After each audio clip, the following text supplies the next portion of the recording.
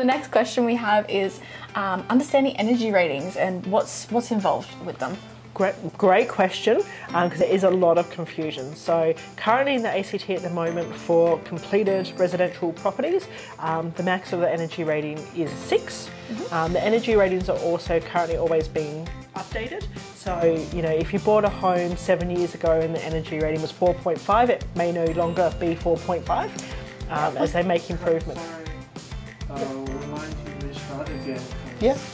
There's something wrong with the mic just now. I think it's a similar issue, but this time we'll just restart. We'll just restart? Yeah. All right. Cool. All right, let's start again.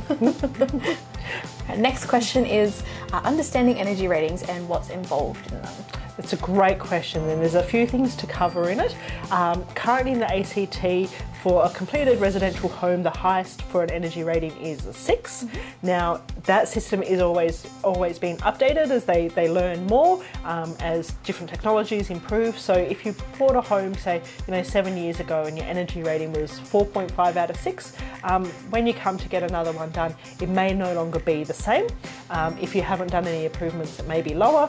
If you've done some work, which is the next great bit to top into, it may be higher. So yeah, okay. We'll discuss in some of the things that you can do to improve the energy rating. Yeah, so it's a fairly simple. Well, it's not simple. That's underestimating it. But it's not a completely tricky thing to fix. So, for example, in the older suburbs like West Belconnen, the energy rating can be quite low on those houses if they haven't had any improvements done to them. Yeah. So, for example, you might have, for instance, my house, I know for a fact the energy rating is only 1.5 stars. Yeah. But we're currently going through the process of adding in extra insulation. So we don't actually have any insulation in the walls, which makes a big difference to your energy rating. So once we fix that and we get some new insulation in the ceiling as well, that will improve the energy rating. Definitely. So when you get the energy rating report that's inside the contract, it will say, first of all, what the rating is and then what it could potentially be.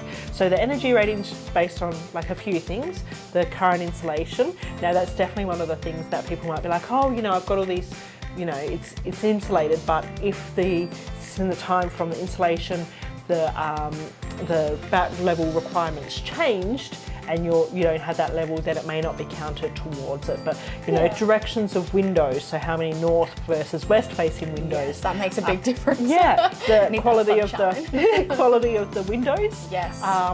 And a big thing that a lot of people don't know is that you might rule out a property, you want it to have a minimum 3.5 energy rating, for example. But if you change the curtains, which maybe went to the property and you didn't like them, curtains or window coverings have a big effect on the energy rating. Yes, exactly. If you've got sheer curtains, probably not going to do much for your energy rating. Not going to be great but for if you've got nice double block out blinds or something like that. Yeah, they love thick curtains, and pelmets are also. Yes, pelmets. Pelmets they do love. And honeycomb blinds are actually meant to be. I've heard they're really good, yeah. Probably not great if you've got a cat or boisterous dogs like us. Probably not. But yeah, and the last thing that we get asked a lot, the energy rating won't take into the effectiveness of your heating or cooling system, also along with your oven or those kind of appliances. So it is purely just based on when it's winter or summer, how much you're going to have to spend heating and cooling your home, and how well it's going to hold that heat. Exactly. You want your home to be able to hold heat well and also stay cool in the summertime. So making those simple changes around the house. Again, I use the word simple, but not so simple. Well, they are put in the report. So if you're looking at a property you like, the energy rating's low, just ask for a copy of the report, and then you might be like, oh, I just need to. Sometimes it can be things like skylights, sealing around them just to stop any drafts. And things that may not be actually as bigger jobs, and can be fixed. But don't need to go in and knock out all the windows straight away. Exactly. But that's energy ratings. Thank you.